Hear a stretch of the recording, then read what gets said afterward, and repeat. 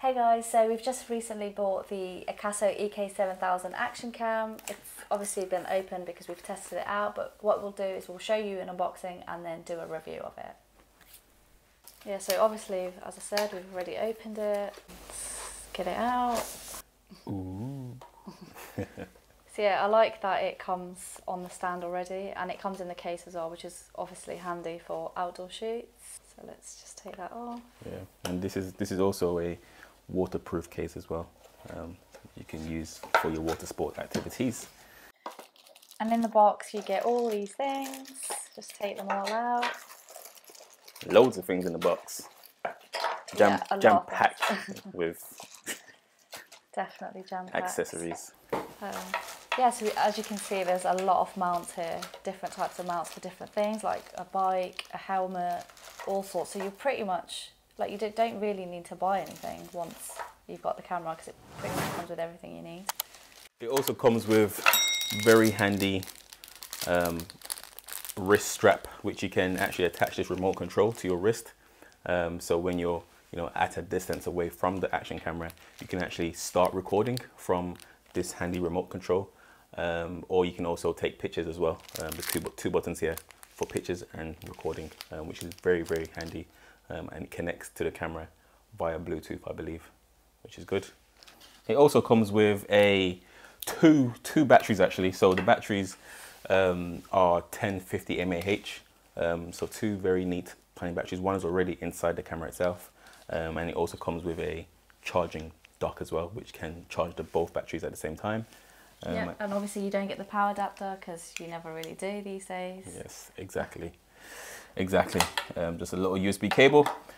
But yeah, we can get more on battery life later on in the review. Yep, so let's get on to the actual action camera itself. So here's the action cam itself, and obviously as you can see it's a 4K action cam which records at 25 frames per second. If you wanted to, you could record at 60 frames per second at 1080p, or if you wanted to record at 120 frames per second for super slow-mo, then you can record it at 720p. But we think we'll probably use the 4K at 25 or the 1080 at 60 frames per second. So let's get into the case. As you can see, it's very easy to open up, and once you get inside, it's a very sleek design on the action cam itself. Yep, so it's super tiny, as you can see, like it literally fits into the palm of my hand, super small. And as you can see, it comes with a couple of buttons on the side here. These are typically used when you're actually in the menu of the action cam itself to go to different screens and windows to adjust the settings of the resolution, for example. As you can see, it has a little tiny LCD on the back, so you can actually change your settings and see what the camera is seeing. It's not touchscreen like a few of the top end cameras, but it's still pretty usable. And then on the other side, we have the connections and ports for charging, for inserting your SD card, and also a headphone or mic jack. yeah, so you don't actually get the SD card with it, you have to buy that separately. So as you can see at the top, we have the recording button.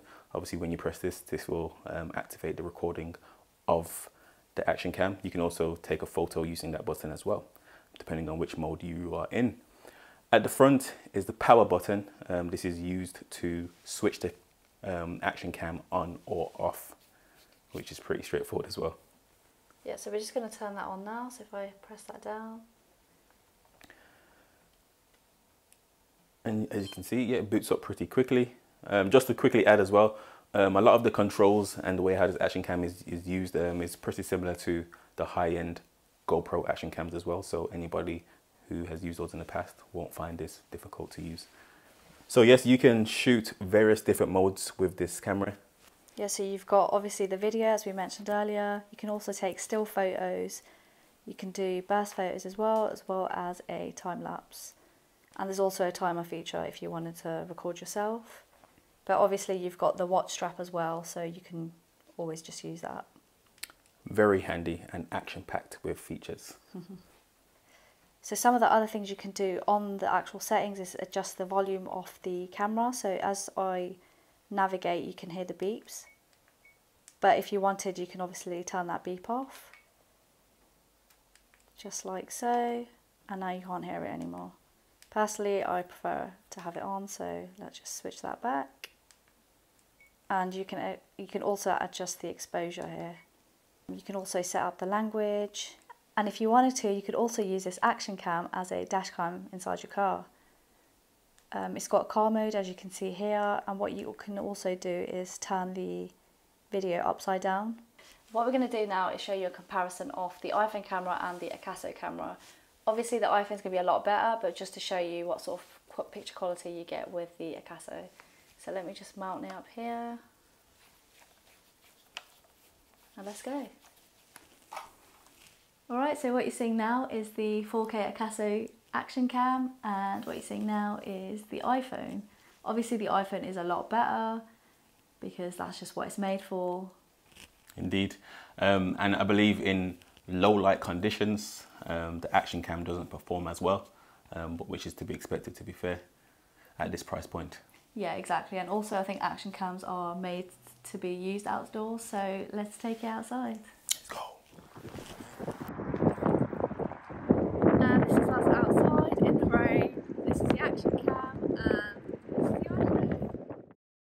Of course, the action cam already comes with a bundle of accessories, which you don't really need. But if you want to add some additional items, I've also added this to my collection, which is the Akaso 7-in-1 accessory kit. And the reason for this purchase is largely to do with two additional items. One of these items are the chest strap. So this you can obviously put this around your body, and action cam will be on your chest, and you can do, just capture the running shots, or capture any shots of you from a chest point of view. And the second one, which I purchased this for mainly, is also, let's get it out of the bag, is the head strap. So again, put this on your head, and the action cam will be attached to your head, and you can get the point of view from your eyes, essentially. Perfect for when you're out on the sea jet skiing. Exactly, exactly. So that's that. And it also comes with a couple of other accessories. So this is one, you can clamp it to your windscreen, for example, or on your sunroof in your car, and you can use this as a kind of a dash cam, a mounting point, essentially. So, and then finally comes with a water kind of accessory. Not the best way to explain it, but essentially you can leave your action cam in the ocean, and this will make sure that it floats, and it will capture exactly what's happening whilst you're swimming, if you're a swimmer. And then one more other item, let's get out of the way. The Gorilla Pod. So obviously the Akaso comes with a lot of accessories and the ones that we just showed you, but what it doesn't come with is a holding mount. So if you wanted to record yourself, this is really ideal, and you can use it obviously handheld like so, or these legs are adjustable, so you can wrap it around things like, the edge of a chair, or maybe even like a branch of a tree, pretty much anywhere. It's quite useful, yeah. Exactly. So yeah, this will definitely be used in some of our future videos. You will definitely see. I won't give too much away, but this may be used inside a football goal. That's all I'll say. Cool, we hope you guys enjoyed this video and found it useful. If you're looking for a cheap alternative to a GoPro, then we definitely think the Akaso is perfect for it. So there's a reason why this is one of the most popular cheap alternatives to a GoPro on Amazon or anywhere else, for example, because despite it being at a low price, it comes jam-packed with loads of features, and it works very well for what you needed to do, essentially, at a fraction of the cost of the GoPro. Definitely worth the money. So that's been us, you being you. See you next time. Peace. Peace.